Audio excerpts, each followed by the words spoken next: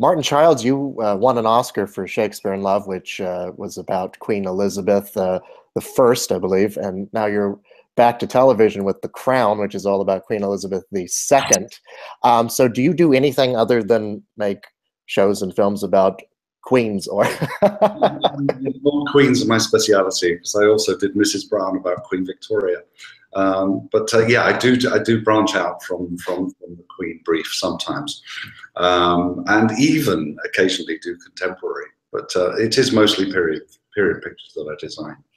well, looking at your filmography, you can certainly see why they would go to you to do this, because you do, as you say, do a lot of period work. You also know how to create scale and scope, which this show has a lot of. Can you talk a bit about creating that sense of scale and scope for television?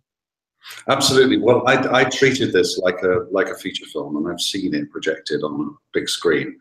So for me, I try very hard to not make a difference between television and feature films. And I think that the boundaries are blurring so much in the way, in the general sort of zeitgeist of things. So I refuse to see the difference. So I treat every TV show like it's a movie. And so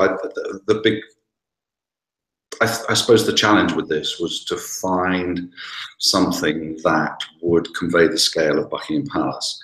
And Buckingham Palace is enormous. There was an early draft of Peter Morgan's script that used the words the sheer mileage of the place. And I think that was not in the dialogue, but it was in a stage direction. So I kind of thought, how do we do the sheer mileage of the place when we can't actually build miles? Because I knew that we wouldn't be on the same location all the time. So and we couldn't, justify building an entire palace that we would spend time on, because the royal family move about so much. So what I thought we would never be able to find on location is the private apartments. So I decided that we should build the private apartments, which are partly, they're 90% researched, 10% my imagination and storytelling, and somehow attach those visually to all of the locations that are available. And I know a lot of locations, but I was shown new ones by Pat Carroll, our location manager. And so the job for me felt like sort of connecting all of these places, finding a consistent color and a consistent look throughout them all, so that all of these houses could play the part of Buckingham Palace. Talk a little bit about the research that you did to prepare for this. Yeah.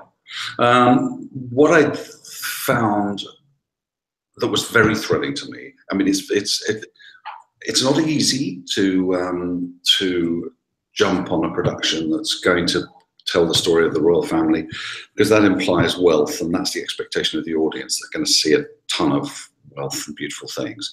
So what excited me was not just doing that, but the fact that this was wealth within the context of, and this is what my early research told me, within the context of a country that was just coming out of a war. So it was 1947, the country was on its knees, there was no money. And so we had, therefore, that contrast. We were able to sort of place these impossibly wealthy people in an unwealthy context. And so I just thought how great it would be to put these palaces in a grey and brown, ashen kind of world. And the best way to convey the ashen kind of world was to do that through, if we were doing it in any interiors at all, was to do it through Winston Churchill's bedroom and his private quarters in 10 Downing Street. And 10 Downing Street had rather conveniently for us been hit by a bomb. So it was kind of collateral damage from other bombs hitting other bits of Whitehall. So I ran with that, and I didn't exactly exaggerate the amount of bomb damage, but I just knew that that's not the way Winston Churchill would spend his money on decoration.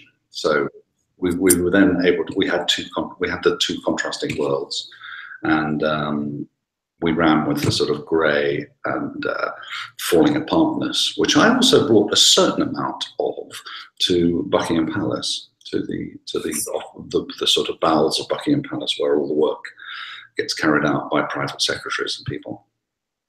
In listening to you talk about this, I mean, it sounds as if you both have to create sets that accurately represent the time, but also you're thinking about expressionistically and in terms of the characters who are going to be inhabiting these worlds. Can you talk a bit about that?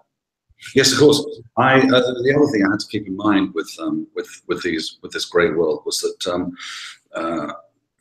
I know that this story is going to go on into its future, you know, pretty much up to our present day. So it's going to go through my entire lifetime. So I wanted to hold back a bit of colour so that, you know, we would notice when the 60s arrived. We'd notice when it, without suddenly switching into a world of Antonioni's blow up and Austin Powers. We were able to gradually introduce colour and the 1960s and a new kind of freedom. I've just forgot what your question was. I do beg your pardon. Oh, about I think you were answering that, but I think the second part of it was in terms of the characters who inhabit these sets, and I mean that could, you know, just going off of that with Queen Elizabeth. Mm-hmm. You know, it's a fascinating look at how she became who she is today. You know, it's a side of her that we have not seen before, portrayed. Can you talk a bit about that? Yes, I mean that's in a way you're sort of carrying. It's an extraordinary story, an absolutely extraordinary story, and your job, my job, is to place it somewhere where people are going to believe that story. So in a way, you grab hold of all of the emotional things that are happening to her, like the crazy coronation, the biggest wedding you've ever seen, being uprooted from her favourite house, Clarence House, and taken back to Buckingham Palace. So you need to kind of build into your architecture and your decoration why she might feel reluctant to do that. So you make Clarence House her favourite house, sunny and bright and optimistic, so that you notice when she's unwillingly taken back to Buckingham Palace, which is a miserable, desolate place, and which the royal family themselves refer to as the office. So it doesn't feel like a home. I did the tour of Buckingham Palace and it doesn't feel like a home. The other thing I wanted to do was to kind of, one thing I discovered through my research was in the private apartments, she has her own bedroom, he has his own bedroom. There are dressing rooms separating the two of them. And so I thought a great thing to do would be to get a perfectly framed through doorways image of her bed from his bedroom and vice versa, because that tells a lot about the story. I think the real thing is very close to that, but probably not quite so beautifully, probably not quite so photogenically composed. Mm-hmm. And working with the costume designer, the cinematographer, the director, what is that collaboration like between all of you department heads in creating this consistent vision?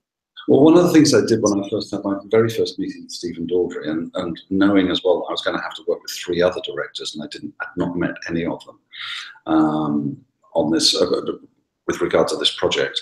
One thing that Stephen and I were very, very keen to take with us was the idea of this happening in this post-war grey world of austerity, and to juxtapose those two things, which I've just talked about. And fortunately, the other 3 directors who were willing to go along with that as well. So what I did was I constructed a book of images, of favourite images of how to convey this. And when Michelle Clapton arrived on the scene, she and I had a meeting. I showed her my book. She showed me her pictures. Fortunately, our 2 worlds in our heads were absolutely the same world. And similarly with Adriano, Adriano is very keen to have things in the foreground to frame, frames within frames. And so that whole thing of framing the beds within doorways appealed to him. And you know, it was a sort of judicious use of when to give him windows, when not to give him windows, when to give people places they could sort of spy on other people. So all of those things kind of came together, and the three of us exploited that world, with that way of telling the story through that architecture. Before we go, I know we're running out of time here, but I wanted to ask you about your Oscar win for Shakespeare in Love and what that recognition meant for you. It was fantastic. I mean, it gave me choice. You know, people noticed me, and one of the people who noticed me was Phil Kaufman, who directed Quills. And so suddenly, having won an Oscar, I was then working with the man who made the right stuff. So, you know, that doesn't come any better. Things don't come any better than that. So it changed things very much in terms of recognition, and gave me, I was able to choose things rather than just have things, rather than be desperate. Indeed. Now, are you coming back for the second season of The Crown? I have come back, and we've shot 99.999% of it. We still have a little bit to pick up, but yeah, and season 2 is mine. And again, working with 4 directors. Can you give us any hint of what we can expect from next season? What you can expect from next season is that it moves about a heck of a lot more. So, you know, we've got the Royal Yacht Britannia and travels in Antarctic, Africa, the South Seas. So all of those things we've shot using various locations. Antarctica, not very far from Elstree Studios. You know, we found a sort of quarry which we filled with snow and got some huskies, and suddenly we have Antarctica. Otherwise, we were doing things in South Africa. So the whole thing moves around a lot more. But what's gratifying is, I think that from what I've seen of it and from what I know of it, is that when you return to the sets we're familiar with from season 1, we recognize them. That, you know, that there is a familiarity to that. I look forward to seeing it. Martin Childs, thank you so much, and congratulations on your work. Thank you. You're welcome.